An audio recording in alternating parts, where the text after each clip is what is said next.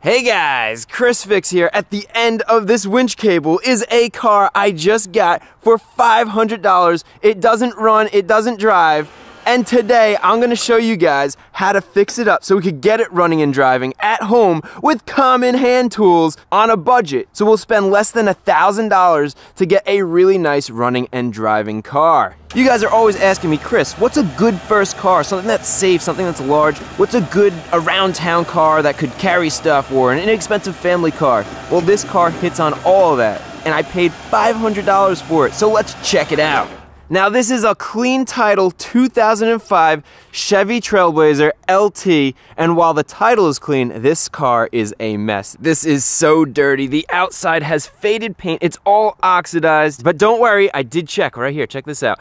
I compounded and polished right in this little square here, and that paint looks awesome, especially compared to this old faded paint. So the outside we will be able to clean up and make look really good. Now how about the inside? Well, as you can see, the inside isn't very clean either. We're gonna have to do a lot of work to get it clean. Also, we're missing a couple of trim pieces. There should be a trim piece right around the handle here, and also around that handle on that side. And finally, this center console, well, it doesn't latch. All things that we could easily fix, so I'm not too concerned, because this is a very well optioned car. We have heated seats in the front, we have a sunroof, all the leather, all the interior pieces are in good condition otherwise, so we'll be able to clean this up really nicely. But I'm not concerned with how clean the interior is or how clean the exterior is. What I'm concerned about is getting this car running. When I was at the owner's house, I couldn't get it started. I couldn't even get it to turn over because this battery was so dead. I tried attaching jumper cables to it, a charger, everything, but it's just so dead, there wasn't even a click from the starter. But with that said, I did make sure to check some of the car's vitals. For example, I checked the oil, wanted to make sure it was in good condition, there was no froth, which could indicate a head gasket leak, and also that it was all the way filled up, and it was. So that was good. I also checked the transmission fluid, wanted to make sure it was filled, and that it was somewhat pink, which it was, so that was also good. And finally, make sure the coolant was topped off, it wasn't rusty, it was the correct Dex Cool that should be in here, so that was good as well. So the engine oil, transmission fluid, and coolant all look normal. There's nothing that stands out that looks bad, like a head gasket leak or something. But that doesn't mean our engine is good. It could still have low compression. It could still have other issues that would make it junk and not worth to fix. And we don't know because we can't even get it to turn over. Now, I use that to my advantage when negotiating with the owner. And I also found a couple of other things that I want to show you guys. Now, underneath the car, the first thing I noticed was this exhaust system, this muffler.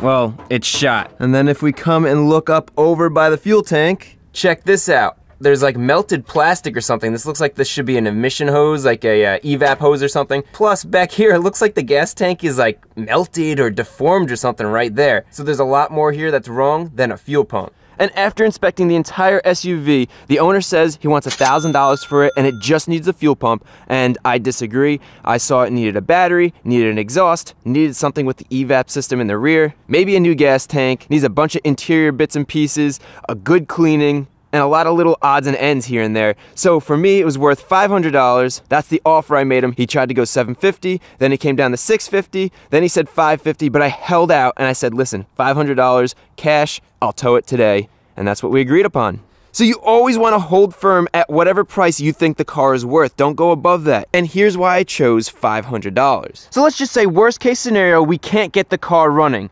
So all you need to do is go to Google and search junk car removal and click one of the links that come up. This was the first one that came up. They offered me $410 for this car and they tow it away. That's not even a name your price. That's their first offer. If I wanted to, I could probably put $500 and get all $500 back. Worst case scenario though, I could get $410 and they'll tow the car away. And they could do that because cars like this have value in the catalytic converters, the parts to it, so junkyards part them out and recycle them. So worst case scenario, I lose $90. That's the risk, but the reward is a lot greater. Check this out. This car in good condition is worth $4,000 at a dealer and $3,000 private party. So that means if we could fix this up, we could sell it for $3,000, giving us a profit of $2,000, which is an awesome upside. So if you want to fix the car up and flip it, you'll make yourself about $2,000, but if you want to fix it up and keep it, you'll save yourself about $2,000 to $3,000. Either way, it's a lot of fun. Let's see if we can get this car started, and to do that, here are all the tools that you're gonna need. Let's check it out.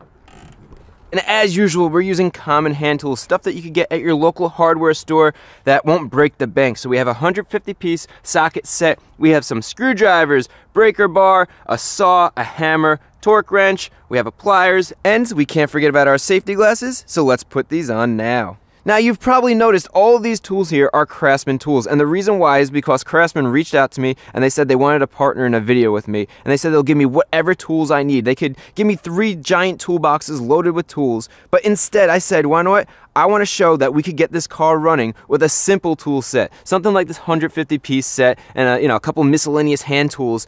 And that's the goal. The whole point is we could do this at home without breaking the bank. So let's get this car started. Now the first thing we need to do is remove the old dead battery. So remove the cables from the battery and out with the old and in with the new. Then tighten up each of the battery cables so they're snug and have a good connection. And it's important that we secure the battery. So tighten down the battery hold down, and now our battery is safe and won't be a projectile if there is an accident. So with the new battery in, let's go see if we could start her up. Alright, so the previous owner said it won't run because it has a bad fuel pump. We're about to test that out right now. We're going to put the key in the ignition and turn it to the run position. I want to listen for a fuel pump hum behind me. I don't hear anything. So the fuel pump isn't running, which is expected. That's what he said. Let's go try to start it anyway. That's not good. Wasn't expecting that. Okay, so our starter isn't functioning either. That stinks. 2 electrical issues. That makes me think we should check the fuse box and look for any blown fuses. So let's go do that. And the fuse box on this car is located right behind the battery. So all we have to do is pop this off, and then there's a little cover here, which we could also pop off. And now we want to take a look at our fuses. And it's helpful if you grab the owner's manual, because in the owner's manual, it has the fuse box and then what each fuse does. And since the advertisement said the fuel pump was bad on this car, before I went to go look at it, I did some research to see what causes a bad fuel pump on a 2005 Trailblazer. There is no fuel pump fuse. That's the first thing I always look for. Instead, the powertrain control module, we have one right here at fuse number 28 and one right here at fuse number 10. Both of those control the fuel pump. So let's check those fuses. And to check them, we're going to use a multimeter and we're going to set it to ohms. Now this is super easy. On the top of every fuse, there are 2 metal pieces you're going to touch your leads to. When you do that, the numbers on the multimeter should change. If it changes, that means the fuse is good. If it stays 1, that means it's bad. So keep an eye on the multimeter. If we touch this and it changes, our fuse is good. So let's test it. And nothing is happening. Okay, so we found a bad fuse. Let's go check out the other fuse as well. And there we go. That fuse is good. So this PCM fuse right here is bad. So let's remove that fuse with our needle nose pliers and check it out. So this is a 20 amp fuse and it's looking a little bit melted at the top there. And check that out. You see how there's a gap in there? Those 2 pieces of metal should be connected and it's not. So this fuse is blown. Here's what it should look like. You see how the 2 pieces of metal are connected in there? This fuse is good, so let's install it. So get the blades of the fuse in the slot and push it in all the way like so. And I'm actually relieved to see a bad fuse because that means we're onto something. So with that fuse replaced, let's go start the car. Alright, so let's put the key in the run position and we want to hear a fuel pump hum behind us. Okay, that's a good sign. The fuel pump is humming. Let's see if she'll start. Come on. Come on. Okay, well the starter worked, the fuel pump's going. Let's try this one more time and see what happens. Come on. All right. Yes, that is awesome. Okay, we got this. We got the car started. That's so good. Okay, real quick, you always want to make sure there's oil pressure, and you can see we have oil pressure, so that's good. The battery's working. We are low on fuel, so we gotta, I think I'm gonna shut this off pretty quickly, but real quick, let's go outside and woohoo! Oh man, check this out. It is so loud. Oh man, that muffler is shut. Okay, I'm gonna shut this off real quick because I don't want anything to get damaged. Oh baby! Oh, and we have a check engine light too. So there's a couple things wrong with this, obviously. We'll fix it up, but most importantly, we got her running. This is so exciting. Yes. Woo! Man, that is exciting. That's super important that we got this car running. So we know there's a couple things wrong. Apparently the owner ran this out of fuel. And whenever you run something out of fuel, the fuel pump isn't lubricated, it's not cooled. And that's potentially what caused that fuse to pop. An overheated fuel pump. It's just a guess, but either way, we got it running and that is huge. Now let's see if we can move her under her own power onto the ramps. Will she go in reverse? Okay, well that works. And the brakes also work. Good. Now, anytime I put a car up on ramps, I put it in park, I pull the e-brake, and I always like to chalk off the wheels so there's no chance of the car rolling. So now let me show you the parts we're going to install into this car to get it so it's safe and reliable to drive.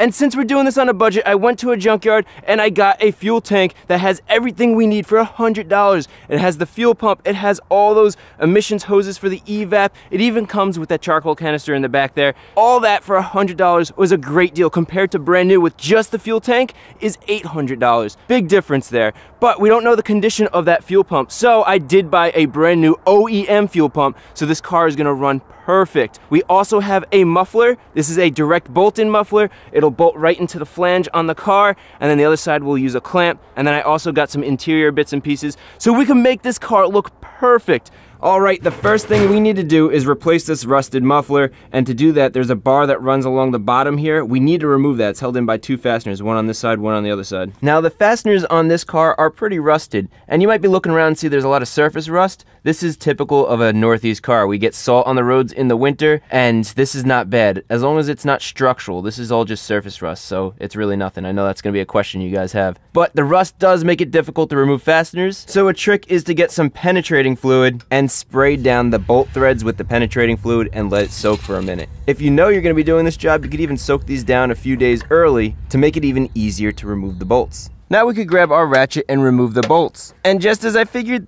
these are stuck on there good from all the rust. So this is where a breaker bar, which is double the length of a ratchet, will give you extra leverage to break these bolts loose. And look at how easy that made it. Now that it's broken loose, we can loosen it the rest of the way with the ratchet. And take a look at that. You can see the penetrating fluid gets into the threads, and that's what helps make it easier to loosen the bolt. So let's do the same thing on the other side. Spray down the bolt, break it free with a breaker bar, and loosen it the rest of the way with the ratchet so we could remove this cross member. So with that cross member removed, we're able to drop the exhaust out, and that's exactly what we want. Now there's two fasteners in the front at that flange over there, and then back here you could see we have a complete welded piece. So we're gonna have to make a cut right about here. But to know exactly where to make the cut, we need our new exhaust, which is right here. Check that out. So the back, it's nice. This whole thing is just bolt in. The back has the two fasteners that we're gonna bolt up right where that flange goes. It's the same exact size. The only difference is we don't have that welded piece in the back. Instead, we have a piece that sticks out like that. So this piece sticks out a couple inches past the back of the muffler, and that's pretty much where this is right here. So I'm gonna leave a little space. I'm gonna cut right here. That way we have some room. We could always take a little bit more away, but it's a lot harder to add on. So let's cut right about there. Now, one trick that helps you cut straight is to grab some tape and wrap the tape around the pipe. This gives you a straight line to follow as you cut, because if you just eyeball it, you could cut at an angle by mistake. So get the saw on the line and start cutting the pipe. Beautiful. And this muffler definitely had to be replaced. So now with this end of the muffler sawed off, let's head over to the front of the muffler at the flange, and we need to remove these two nuts holding it on. Now, I already sprayed these down with penetrating fluid so they could soak. So grab your breaker bar and let's break them free. Well, we broke it free for sure. Good thing the new muffler has the studs on it, so snapping this isn't a big deal. Let's see if the other side's gonna break loose or snap. And this side snapped too. It actually works in our favor. This makes it a lot quicker than trying to remove the nuts. So now we could remove the muffler, and to get the muffler off the exhaust hanger, a little trick is to use some silicone spray as lubricant, and then wedge a flathead screwdriver in there to help open up the hole, then pry it outwards, and it should come right out, just like that. Since the heat shield has some holes in it, I'm gonna use a few layers of foil tape to cover up the holes and reflect that heat back down away from the cabin as a quick, simple fix. And with that patched up, let's get the new muffler in place. So let's start by sliding it into the exhaust hanger like that. And now it's very important that we clean up this rusty flange. So grab a metal wire brush or 180 grit sandpaper and brush around the flange where the new muffler is going to mount to. This is going to help the new muffler seal correctly so we don't have any exhaust leaks. So with this all cleaned up and smooth, now let's install the muffler. Get both studs aligned and then hand tighten the nuts onto the studs. And it's important that we go back and forth and tighten each nut down a little at a time so the muffler mates to the flange evenly. That way we don't get any leaks. Good. So with the two nuts tightened down, that flange is sealed. Now let's head over to the rear of the muffler and install the rest of the exhaust onto the end of the muffler. And this will slide right in there. Perfect. Now I'm going to use one of these U-bolt exhaust clamps, and this fits perfectly around the end of our stock exhaust pipe. And this is going to create a nice tight seal. Now when you tighten these nuts down, do the same thing as before and tighten one down a little, then tighten the other down a little, go back and forth so that you have an even clamping force, which is going to seal the muffler completely. And the last thing to do is to install a new rubber exhaust hanger insulator, but as you can see, this one is slightly off. So let's hit the hanger with the hammer and bend it back so we could get this on. And now with a little bit of wiggling, the rubber insulator could fit into place like it should. All right, with everything in place, now we're gonna go start the car up, and we're gonna grab our soapy water and spray down all of the areas that we connected the exhaust to make sure there's no exhaust leaks. All soapy water is dish soap and water. It's gonna create bubbles if there's an exhaust leak. So let's start her up. And with the engine running, spray down the connection with soapy water. And I don't see any bubbles at all over here, so this looks good. So now let's move to the front and spray down this connection as well. Beautiful, and I don't see any bubbles coming out of here, so our exhaust is sealed. All right, with our exhaust installed perfectly, it's nice and quiet, there's no exhaust leaks. Next thing to do is to drop the old tank and install the new tank. But before we drop the old tank, it's a good idea. Let's take a look at the new tank to see all the connectors we need to remove so we can successfully remove and replace this tank. Okay, looking at our new fuel tank, we'll start at the rear. We're gonna have to disconnect our fuel filler hose, and then going to the front of the tank, we have two fuel lines. We'll have to disconnect these. And then there's a strap here and a strap here holding the tank up. We'll remove those straps and slowly lower the tank about halfway. Not all the way because we don't want to yank this wiring harness out. So then we'll undo the wires for the wiring harness, and then we can lower it the rest of the way, and that's all there is to it. Now before we do any of this, it's very important to remove the fuel pressure from the fuel lines so the fuel isn't squirting all over the place. And to do that, it's very easy. We come over here to the fuse box. If you have a fuel pump fuse, you're gonna pull that. In this case, we have a fuel pump relay, so we're gonna pull that out. And then all we need to do is crank the engine over a couple of times. And that will dissipate all the fuel pressure because the fuel injectors are firing, but the fuel pump is off. So now we have no fuel pressure. And finally, it's a good idea to disconnect the negative terminal on your battery anytime you're working with the fuel system. That'll prevent sparks, and fuel and sparks definitely don't mix. And one last safety tip is to always have a Class B fire extinguisher when working with gasoline, dropping the fuel tank, changing the fuel pump, anything like that. We have a Class B and C fire extinguisher. B is good for flammable liquids, and C is good for electrical fires. So we are well protected here. Now we could begin dropping the fuel tank. Okay, so let's start at the rear of the fuel tank, right in front of the rear axle where the fuel filler hose is. First, loosen the hose clamp with a screwdriver and slide the clamp up out of the way. Then pull the hose off the tank, like that.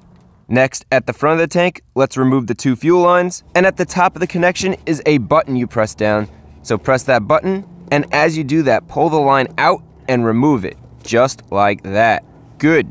Now with the other connector, you can see the button on the bottom, press that in, and pull the line out. And sometimes these are difficult to remove, so you could use a screwdriver to pry the connector like so, and that'll free it enough so you could disconnect it. And I should mention, there's probably going to be some residual fuel in the lines, so have a towel or a catch can ready just in case. So with the fuel lines disconnected, now we're able to drop the tank. But before we drop it, this thing could be heavy, so we need to support the tank. So slide a jack under and raise the jack so it lightly touches the bottom of the tank. And with the tank supported, now we can remove the straps that hold it in by removing the bolts. So let's break it free with a breaker bar and then loosen it the rest of the way with a ratchet. And with the first strap free, let's head to the back of the tank and remove the second strap right here. So break it free with the breaker bar and then again loosen it the rest of the way with a ratchet. Good. Now let's carefully lower the tank down about halfway, which will give us access to the fuel pump wiring. So pop the wire off the pressure sensor, and then pop the wire off the fuel pump, like so. Finally, let's drop the tank down the rest of the way and slide it out from under the vehicle. Now the last thing we need to do is remove the old rusty charcoal canister, and this is held in by 3 bolts. So let's remove those, and the canister comes right out. So out with the old and in with the new. Well, almost new. And check this out, no wonder this car had no fuel in it. It wasn't a busted fuel pump, it was a melted fuel tank. And he couldn't fill it up because of this fuel filler neck. It's just melted solid, look at that. No wonder, check it out, this is what it's supposed to look like. Fuel could easily get in there, and this is what happened. This is crazy. I've never seen anything like this. I'm guessing that bad exhaust caused all that hot exhaust gas to get all over this and just melted the evap lines, the vent tube, all this stuff here. So this tank wasn't working properly. And he's lucky he didn't have an explosion or a fire. So we're done with this one. Now we're on to this one right here. And all we need to do is remove this old fuel pump, and we'll put the new fuel pump in, and then we'll get our tank installed. Now this is gonna be the most difficult part because all of this is so rusted, and getting these hoses off without breaking them is gonna be a pain. But don't worry, I have a really good trick at removing these connectors without breaking the brittle plastic. So let me show you. Let's replace this fuel pump. Now it's very important, before you remove the fuel pump, you want to remove all the dirt and rust sitting on top of the tank so it doesn't fall into the tank by mistake when you remove the fuel pump. So I'm going to clean off the top of the tank and make sure that doesn't happen and contaminate the fuel system. And after this is all clean, we could remove these 2 connectors from the fuel pump. Now it's super important we do not damage these. They're very hard to find replacements for, and they're made of plastic which is brittle. So I'm going to show you some tricks so that we get these off successfully. And you can see how rusted everything is. So got to be very careful here. The first thing to do is spray down the connections with penetrating fluid to help break apart the rust. Next, grab a flathead screwdriver and press the button in on the connector, and at the same time twist the connector and pull it upwards until the connector comes off like that. Good. Now with the other connector, do the same thing. Press the button in with the screwdriver. Oh man, that's what I was afraid of. This thing isn't budging. It's all rust welded in there. I'm sure that rust expanded and it's making it impossible to get this out. So the trick here is to grab a locking pliers and clamp it onto the metal tube about 1 screwdriver length away from the connector. Now what you're going to do is get a pair of flathead screwdrivers between the pliers and the connector and pry at the connector back and forth to loosen up that connection. Then press the button down and use a screwdriver to pry off the connector. And then we could pop it off the rest of the way like that. And now this fuel pump is being held in with one of these locking rings. So to remove it, we just need to turn it, but as usual, it's all rusted, so it's not going to be easy. So cover the whole ring with penetrating fluid, and don't be afraid, you could use as much as you want of this stuff. Then get a flathead screwdriver and a hammer, and work your way around the locking ring, hitting it counterclockwise to remove it. This might take a few tries, as it's on there pretty good with all that rust. Eventually, with all the rust loosened up, just a few more hits, and there we go. The lock ring can be removed. Now that we made a mess, let's clean up the rust so it doesn't fall in the tank. And finally, we could pull the fuel pump up and out of the fuel tank. Now, odds are you got some rust in the tank, so grab a paper towel and make sure you remove all of it. Any rust or dirt could cause the new fuel pump to clog up and fail. So inspect the tank and make sure it's spotless like this. Beautiful.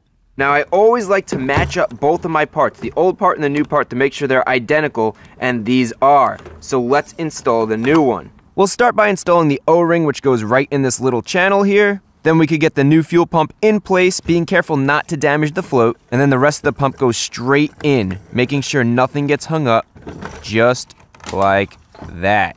Then make sure it's facing the correct direction, and now we could get the new lock ring over the fuel pump and push it down into place. With this, we want to hammer it clockwise until the ring turns all the way to lock down the new fuel pump. And with the ring bottomed out and turned all the way, the pump is locked in place. Finally, let's connect our fuel lines, and they just press on until you hear a click. And always try to pull the connector off to make sure it's secure.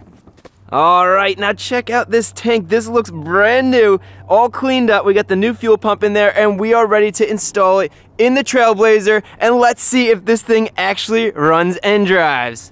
So let's jack the tank up about halfway. That way we could connect our wiring harness to the fuel pump. Good, and that click means it's in. And do the same for the pressure sensor.